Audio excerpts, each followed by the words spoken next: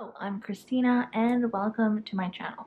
In this video, I'm going to be sharing my pregnancy test line progression starting from 7 days past ovulation all the way up until 14 days past ovulation. I even threw in an OPK at 13 days past ovulation just to see, because a lot of people said that the ovulation tests get darker when you're pregnant, so I just wanted to see if that was true.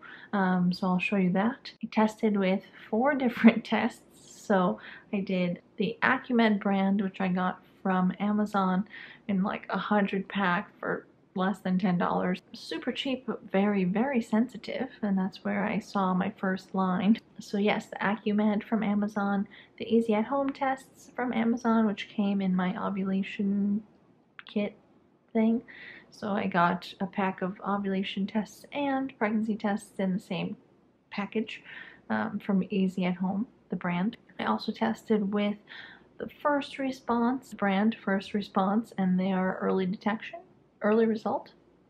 Yes, First Response, early result tests, which are surprisingly, they're sensitive, but I got darker lines on some days with the cheap Amazon tests, so I was surprised about that because it's supposed to be, the First Response are supposed to be more sensitive than those. Oh, and I also tested with a digital, so I mean there's no line progression with the digital clear blue, but it just says pregnant on it, so I will show you that as well. Okay, so on the left we have the AccuMed tests, on the right we have the Easy at Home tests.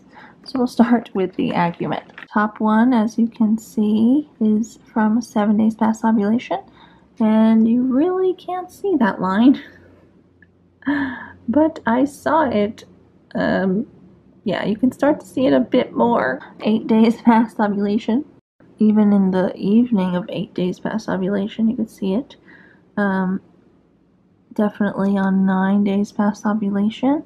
And then it just continues to get darker, and my darkest test was 14 days past ovulation, and I figured it couldn't get much darker than that, so I decided to stop testing. I also had already gotten my beta tests from the doctor's office, which was on 10 days past ovulation I was at a 44, and then she said on 12 days past ovulation I was 158, so it had tripled, I think. The HCG was rising, and she said it was rising at a good rate according to my blood tests. So there's that. And it was very low on 10 days past ovulation. So she doesn't know how I got a positive pregnancy test the 3 days before that, but I did. So that was AccuMed. This is Easy at Home. Similar to the AccuMed, but I think AccuMed was more sensitive. Sorry for the yellowing test, that's kind of gross. But the top one is the first one I took at 2:30 a.m. on 7 days past ovulation, where I saw the evaporation line later in the day.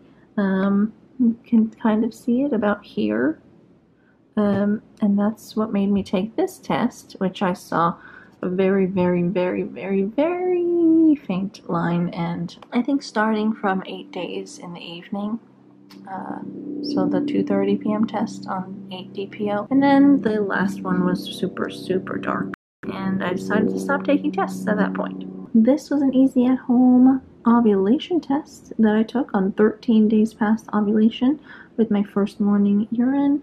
Very, very dark. So there's that. And these were my first responses.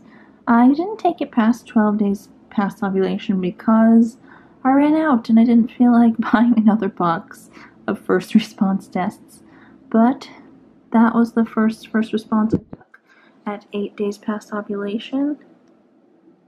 I don't know if you could even see that at all, but there's a very, very faint line there. It started to get darker and darker and darker, and darkest at 12 days past ovulation. This was taken at 9 days past ovulation with my first morning urine, and apparently the result stays on for 6 months, so that'll be good. So thank you so much for watching. I hope you found this video helpful. good luck to you on your journey if you have come across this video and are binge watching videos like this, as I was when I was trying to conceive this pregnancy. I filmed a 2-week wait symptom video, so from 7 days past ovulation until 14 days past ovulation, all the symptoms that I felt that should either be up or going up shortly. I also filmed a 4-week pregnancy update and a pregnancy test video and a video about what I did the month that we got pregnant, all the things that I did to try and conceive, the things that I ate, the supplements that I took, ovulation tests and all that. So it was a vlog for that month if you want to check that out. Yeah, so stay tuned for more pregnancy content to come. Thank you again for watching, and I'll see you next time.